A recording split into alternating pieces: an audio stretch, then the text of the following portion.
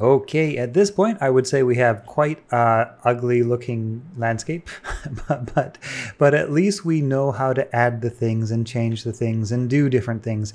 And the process of making our landscape look beautiful is a process of artistry, of trial and error, of testing different things and figuring out what combination of ingredients really makes for a beautiful looking landscape.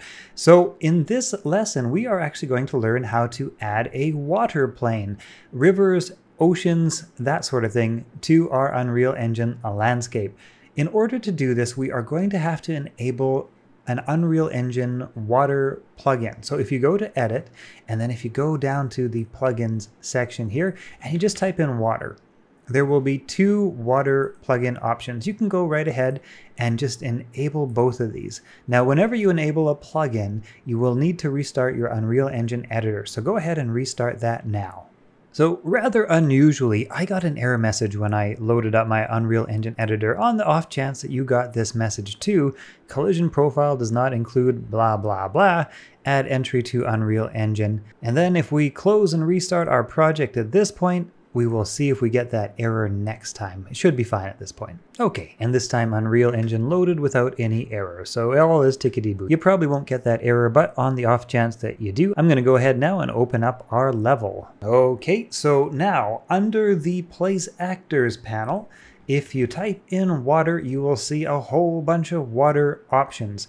We are going to start with the water body ocean, so you can just drag that and drop that somewhere into your Unreal Engine level. It may take a moment of pausing and loading, but eventually we should see some water appear.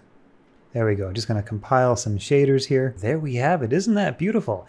Now, at the moment, our water level is a tad high. And in fact, if we hide our water body ocean, you can see our landscape is gone. Well, we need to do one additional thing here, and that is to head on over to the outliner section. Make sure you've got your water body ocean selected, and then go over into the details section. You are going to be looking for the water map. Where is it? Water map height settings, right here. Water map height settings. So the default blend mode is alpha blend. So let's go ahead and change this to max. Give it a second to load up. And there we can see our landscape has popped back into being. The only thing I need to now do is turn on my water body ocean visibility. In fact, I didn't need to turn this off. I was just trying to show you fine folks what we were doing. So the next thing I'm going to do with my water body ocean still selected is I'm going to actually lower that height. It's a little bit high up, so I can just go ahead and I can drag that arrow and I can move the water level down to a level that I think actually looks good. Okay, so I've lowered my water down a little bit. I think that looks actually pretty good.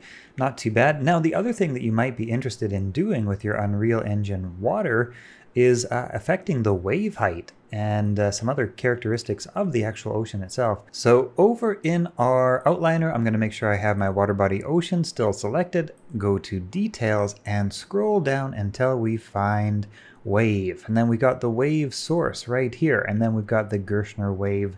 I'm going to double click that to open it up, and it will open up a panel right around here that looks something like this. If I go now and I expand on some of these, there we go, expand all of these little menu options open, we can see that we've got all sorts of different settings now for our ocean waves. Okay, so you know what? Because of the size of our landscape from our imported height map, I was getting some pretty slow performance on my computer. In order to show you the waves, what I've actually gone and done is I've recreated our water body setup, and I just put it into like a smaller, simpler, much uglier little terrain. So one thing you may notice if you're following along is that you have a water body sort of island section here. The kind of typical thing that is done with this is kind of like the center point from where the rest of the ocean kind of spreads out from. But kind of the thing that's usually done with that is you just kind of hide that under your geometry. Okay, so let's check out some of our wave settings. Right now we've got a pretty calm looking ocean, and I just highly recommend coming into the wave settings and adjusting the sliders around a little bit. For example, the minimum wavelength, the maximum wavelength. You can just pull the sliders around and see what sort of changes those make. The minimum amplitude, the maximum amplitude. Oh, that's probably too big. Running the slider back and forth, is kind of a nice way to visually and get that reference experience for what these different configurations do, because steepness, fall off, large weight steepness, angular spread, max amplitude, like what do these things even mean, right? Well, the easiest way to figure all those things out, run that slider back and forth and just kind of see for yourself, right? What do they mean? What do they do? Well, there you go. Now you see, right? So let's take a look at this ocean water color, the material that's actually used to create the water. It's pretty, it's bright, and it's blue. Doesn't look that realistic, but we can actually affect that material. So let's go ahead and we can close our Gershner waves, and then we can go to water body ocean.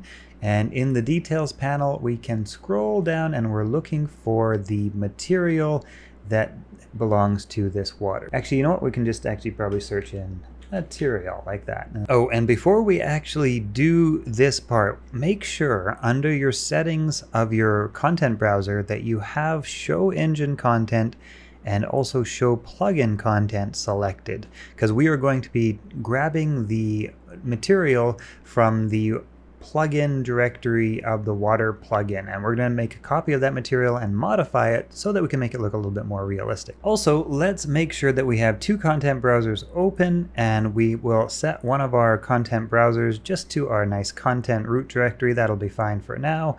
And we can actually just highlight our second content directory, and it doesn't matter where we are in there, because we will browse now to our water material. So back to our details panel, we've searched material, and under rendering we see one called water material, and then we see the water material that's a part of the plugin base directory of files. Let's go and browse to it by clicking that little icon to search for it, and it will be highlighted now in our content browser, this one here, water_material ocean. And now instead of modifying this directly, we want to make a copy of it. If we modify this directly, what we do to this file will apply to all of the other water body oceans that we ever make in this Unreal Engine version installation. So we want to make a copy of this so that we don't overwrite the root file. So we can just actually drag this back into our other content browser, and then somewhere into our content browser, and we can just say copy here. And there's our own copy version. Let's just call that copy of water. That's fine, just so we know it's a little different. And now we can go ahead and take our copy of water by selecting it, and we can assign that to our water material. Nothing will visually happen, but our water material is now being drawn from our copy of that water material instance, which is an exact copy, which is why nothing changed. So I went ahead and I added some sand to my landscape using our good old friendly Quixel bridge, which we learned about in our previous lesson, and then I just applied that to our auto landscape material in place of the cliff and the grass texture. Now we're using sand textures. So let's go right ahead and open. Now you don't have to do this. This is just to make it a little bit prettier for this lesson. Let's go ahead and open up our copy of water material ocean. Now there are just oodles and oodles of configuration options in this material instance, very much like our landscape material instance. Our water material instance also has all sorts of different configuration options that we can play around with. Let's just, however, scroll down until we see the global vector parameters value, and go ahead and tick on absorption and scattering. Now scattering basically affects how light interacts with water, and then absorption sort of affects the color of water. Let's go ahead and change our alpha from 0.5 down to 0. As you can see, we kind of get more of a transparent look there. And then let's go and change our alpha of our absorption level. We'll just kind of scroll around with that until we find something that we think looks kind of nice. There we go. That's a little bit better. It's got a bit of a Mediterranean blue look to it. Now we'll just kind of tweak that around until we find something that we kind of like. Anyway, I think that's actually looking a little bit more realistic already. Now, the one other thing you may notice is that we have two sections of water. So right here we have the color of our water without any landscape shining through it. And then we have the landscape shining through it underneath here. And then we have even like this far-reaching water over there. So that far-reaching water is actually affected by a different material. And if we want to affect that as well, let's go back to our outliner section and click on our water zone. Let's also then go to our details section and look for the water far mesh material, and just browse to it like we did before.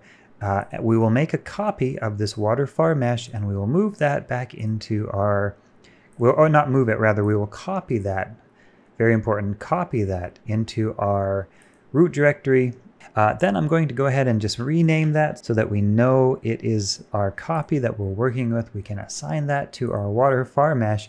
And now if we go ahead and open up our water-far mesh, we can scroll down and we can look for the same settings, which are global vector parameter values. We'll enable on scattering and absorption, and now we can actually just affect that in the same way as we did our water material instance. And if I'm checking back here, I just want to match those two things up. There we go, alpha of 2, put that down to 0, and then I'll put that into our far mesh over here and change them. Now they should look the same. Whoops, now they should look the same. You may have noticed that our landscape underneath looks kind of funny and that it just sort of stops. What I would probably do here is I would probably go to the landscape section and look for our sculpt tool, and then I would actually just hold down shift, of course, to push instead of pull, and I would deepen up that landscape a little bit so that it seamlessly transitions from the lightest color to the darkest color.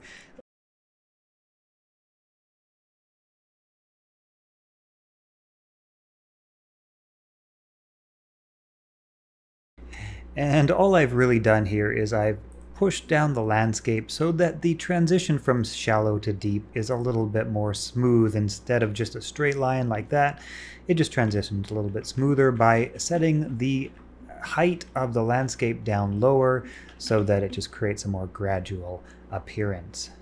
Anyhow, that's far from perfect, but you guys get the general idea, and I think that covers our lesson on water ocean bodies. There are additional water features as well to discover, and we'll take a quick look at those in the next lesson. This lesson is from my Unreal Engine Beginners course. You can get access to the entire course on my Patreon page. All of my Patreons get full access to all of my courses, and I will be adding more courses and tutorials over time. Links in the description. Thank you for all the support.